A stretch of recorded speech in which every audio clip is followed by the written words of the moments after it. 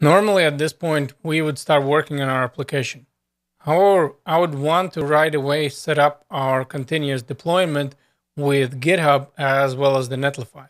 Because in general, as you're working with any kind of project, you would want to commit these changes. So the moment something happens bad, let's say somebody deletes your application or anything happens, you always know that you're going to have your source code available.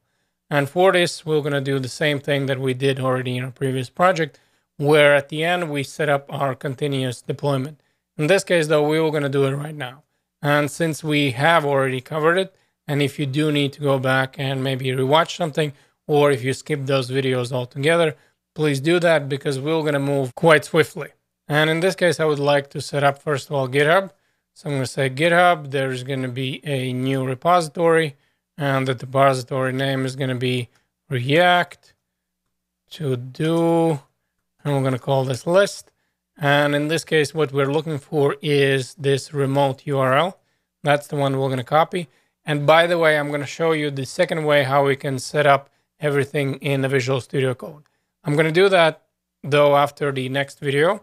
So the first time we were going to do the same thing like we did before, where we went to integrated terminal. Then I'm going to clear it, and then we're going to write git, and let's say git add. As always, we need to add all the files. Then we're going to do commit, and our first commit is going to be message, and the message is going to be, I don't know, first commit. That's what we're going to be doing. And then we're going to have to add this remote URL. Obviously, this is what we're doing right now. And then let's say in this case, we're going to be looking for git push u. That was the command. We're going to be pushing up to a remote URL, and we're going to call this master. So in this case, it starts pushing everything to the GitHub. Why don't we go ahead and check it out where this would be? Obviously, this is going to be our repository. And now let's head over to Netlify, which again, we already have covered. We're going to log in, assuming that you have the account and everything. Then as always, these are going to be your sites. Awesome. Everything is working really well. However, in my case, I'm going to create a new one. So I'm going to say new site from Git. Then we're going to do the GitHub.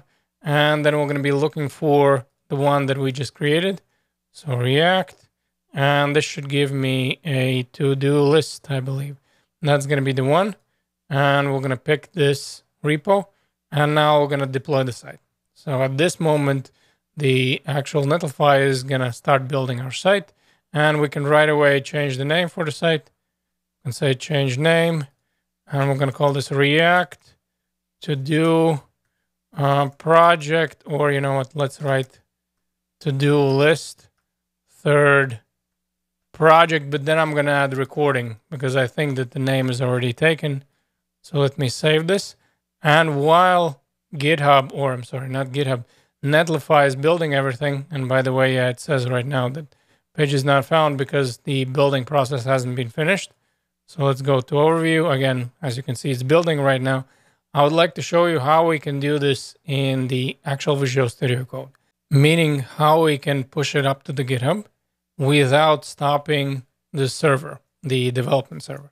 So first of all, let me clear the terminal. Let me start the server just so you can see that everything is going to be working fine. And we're going to be making some kind of changes. Now I'm going to close the terminal because we're not going to need it anymore. And let's just add some kind of change.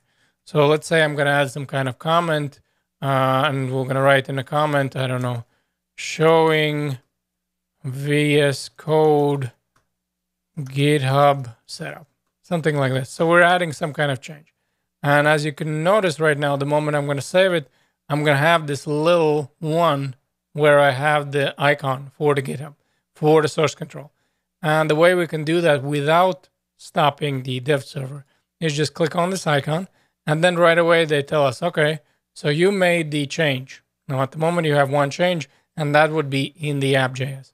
And now let's come up with some kind of name for the commit message. And in my case, I'm going to be, again, showing VS Code GitHub setup. So I'm going to say this is going to be a message, and then we need to click on this icon. Now, the moment we're going to click on an icon, this is going to say, well, you didn't stage any files, because we could technically do this one by one. We could choose what kind of files we would want to stage. Or in my case, I'm just going to say yeah, I would like to automatically stage all our files. So we're just gonna have to click yes. So in this case, this is gonna stage all of them with that commit message, as well as we have this little icon because at the moment nothing is happening.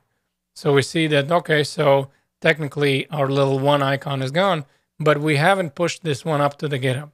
Don't believe me? Let me refresh and you'll see that we still have first commit.